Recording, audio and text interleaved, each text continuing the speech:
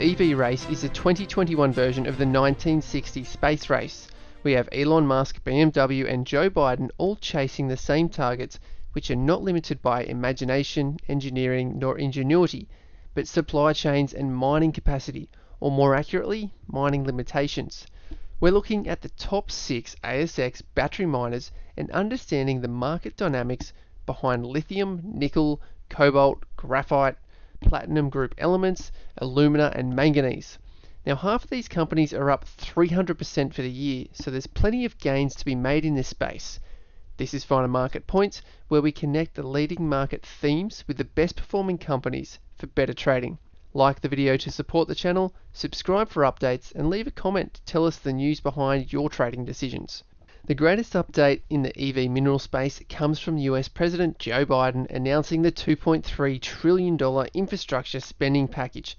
It's aimed partially at shifting the US transportation system from gas and diesel based to battery powered, and more to support renewable energies such as wind and solar that's over the carbon based sources like natural gas. The plan is big on promises and appears to benefit many sectors, but the details are still scant at this point, and that's more specific on how the country will source the metals needed for repairing and replacing that traditional blacktop infrastructure, and also the minerals that will feed the brand new mine to battery supply chain. One company getting ahead of the curve and securing that supply chain is BMW. To see more about how Tesla are approaching their supply chain concerns and the top ASX companies benefiting from it, click on the link in the description. Now, understanding BMW, they've signed a €285 million or $335 million US contract to supply and source their lithium from the US based Livent. This company has a market cap of US $2.7 billion. Livent will supply lithium directly to BMW's battery cell manufacturers beginning in 2022. BMW said in late March the deal was part of its plans to accelerate its expansion of e-mobility in the coming years, which would increase the need for sustainable lithium supply for the use in their battery cells. Now by 2030, BMW plans that at least half of their global sales will come from all electric vehicles. This is extending on the back of BMW's lithium exposure that they have through a $540 million euro or $636 million US dollar. That's a lithium deal that's supplying coming from China's Ganfeng Lithium, which was designed back in December of 2019, and that is to supply them with sustainable lithium hydroxide from the Australian hard rock deposits. This is going back to having a look at the lithium market of 2018, 2019, where they had that huge supply overhangs and plateauing demand. Since then, or looking from Bloomberg's numbers for the year of 2021 so far, we've seen $3.4 billion in equity offerings just in the Americans companies for the lithium exposures. The US has far greater demand curve and steepness than BMW itself, and the US as an economy has far broader applications. To see the ASX's best US miners, you can click on the link in the description below to see what those companies on the ASX are performing like. But the US are looking for more clean energy solutions, so we're looking at solar panels, wind turbines, electric vehicles and lithium-ion batteries, both for electric vehicles and grid-scale storage that we've looked at previously on the back of the Texas storms and also what that did to the uranium market. You can click on the link for that one as well. For some materials like silicon, the supply curve is plentiful, but for others such as the rare earth neodymium, which is used in wind turbines, as well as lithium, cobalt, graphite and nickel that are used for batteries, as well as copper that's used for anything that involves electrical wiring, the supply chains need to shift, and that's because most of the metals used in the clean energy solution and electrification for the United States that rely on imports. So looking back when Donald Trump was president, the US had planned to reverse its dependence on the foreign rivals, specifically China. China currently has the largest EV market and dominates the global battery supply chain. Under an executive order issued by Donald Trump, a report was published by the Interior Department in 2018, and they highlighted 35 minerals that are critical to the US national and economic security. 14 of those are 100% dependent upon imports. So we'll scroll through the lithium, nickel and graphite production tables to see where that global supply chain is coming from. But Biden is also aware of America's vulnerabilities off the back of this report, and in late February 2021, the Biden administration announced that it will conduct a government review of US supply chains to seek to end the country's reliance on China as well as other overseas suppliers for these critical goods.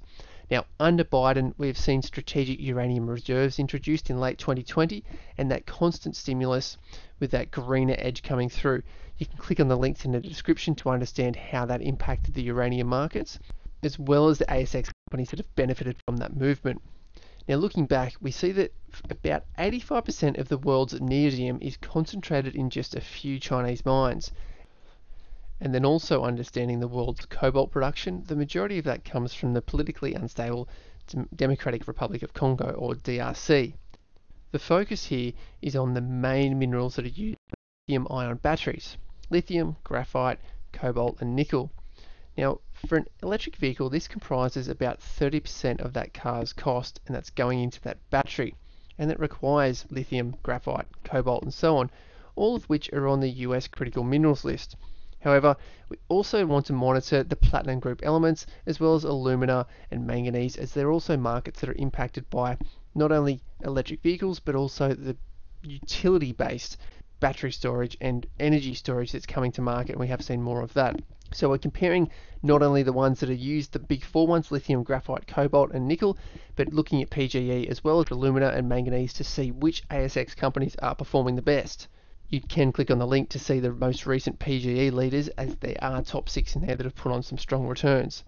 But looking at the US, we want to see, at a glance, the US Geological Survey's mine production data shows how little of these minerals actually come out of United States mines.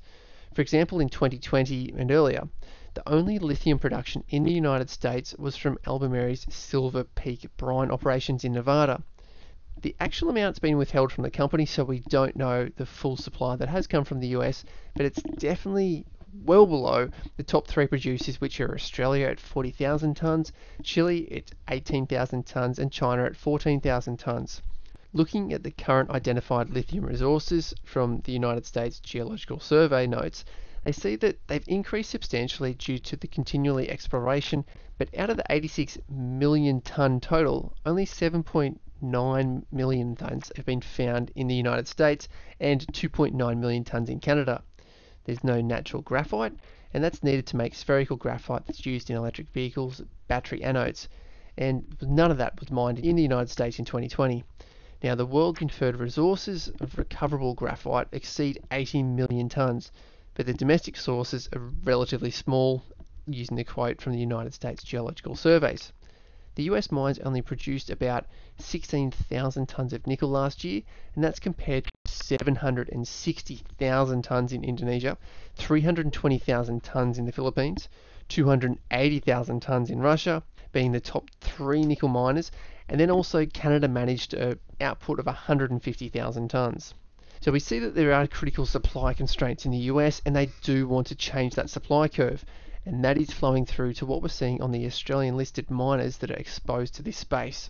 So we come over and have a look at the top 6 miners exposed to electric vehicles on the ASX over the last month.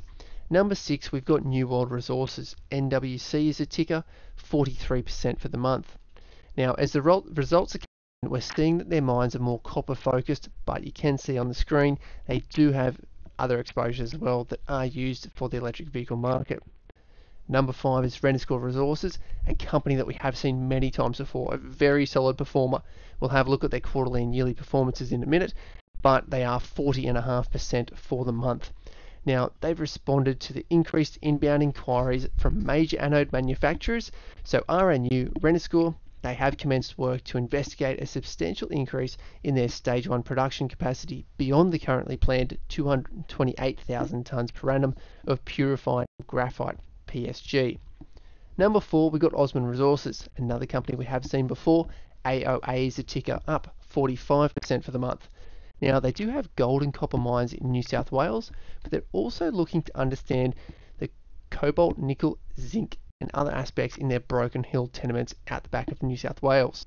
Moving up to number 3, Province Resources. These are all familiar names that we have surfaced many times before, 61% over the month. Now, the company is known as a European miner. We've looked at their connections to that European demand and being able to supply many of those battery manufacturers in the European continent.